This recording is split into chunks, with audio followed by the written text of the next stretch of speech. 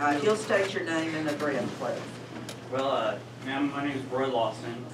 I drove up here from 1629 Greysbark Drive in Oldsmar, Florida. I am one of many grandchildren of Howard Lawson, and I am here today in support of solar energy and South Georgia farming.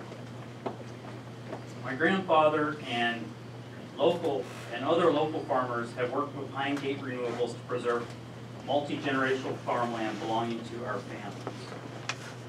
This project will create clean and quiet energy for Brooks County homes and businesses for the next 4 decades. We have heard concerns from the community regarding the land being taken out of production. I think a lot of us also share those concerns. However, the Lawson family is diversifying in solar and are in no way exiting agriculture.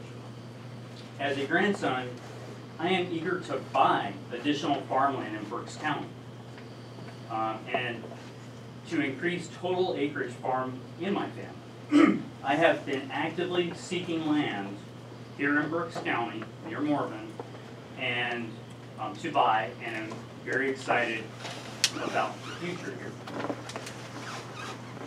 As for other concerns voiced by members of the community pertaining to noise, appearances, and the environment, frankly, most of them are legitimate concerns.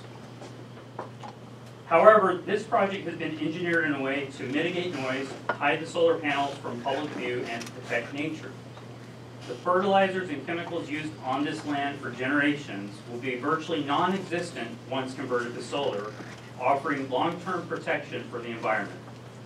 The bottom line is that people will hardly hear it, see it, and will only experience positive benefits from it when they power their homes and businesses. We're short on time today, so I'd just like to thank you for allowing me to present my side. So thank you. Thank you so much. Beth Lawson.